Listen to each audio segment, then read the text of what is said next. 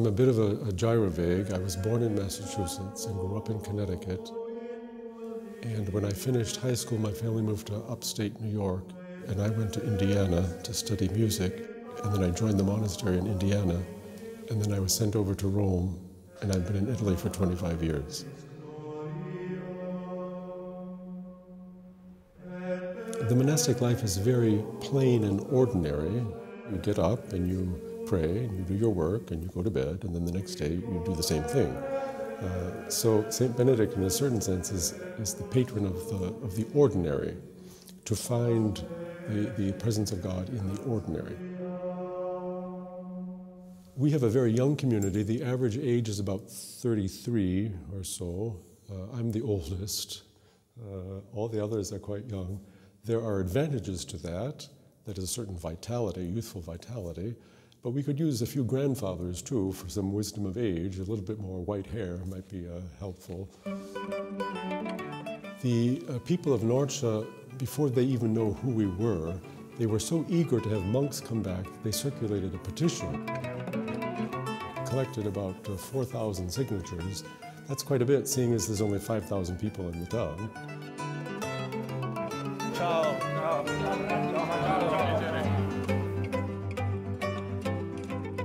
St. Benedict is the patron of this town, and the monks have a symbolic value.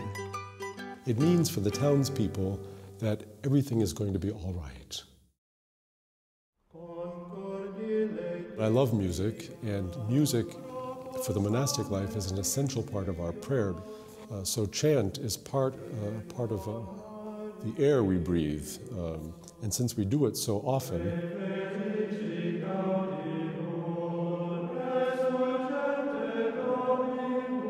it comes naturally after a few decades.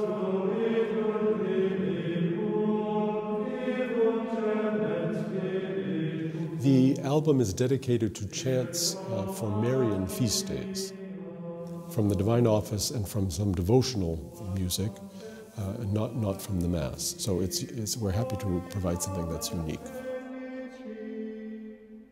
Music is central to our lives. It's very important. We meet to sing about 8 times during the day. De Montfort Music approached us about the possibility of doing a CD with them. I think they did so several years ago. In the past year or so, it seemed that we were at that point where we could actually do it. When the offer came to us again, we were very excited to take it. That's fine. Good. Working with Christopher Alder and John Stokes has been a wonderful experience. It's certainly been a workout. Well, I've worked a lot with singers. Placido Domingo, I've made many recordings with, lots of singers. Well, of course, the repertoire here is the chant. It's very much part of their lives.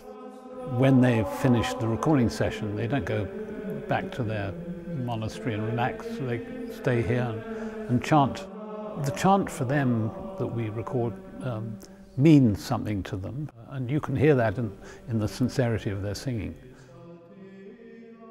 And I notice that when I'm recording, it does have something in the best sense hypnotic or meditative. It has something eternal to it. One feels one is in touch with the past. You don't feel it will ever go out of date, but it has something timeless. Well, because the monks have always chanted the Psalms, that's the origin of the musical expression of monastic life. Monasticism, it goes back a ways. Many people say it begins with St. Anthony the Great, who was born in 250. Someone who's listening to this without any background will be drawn, I think, just by the beauty of it. The beauty, and I suppose people might say it's somewhat ethereal, Gregorian chant, and they would connect it with some sort of spiritual experience. If you combine the music, the melodies, and the text, you have something that's quite extraordinary.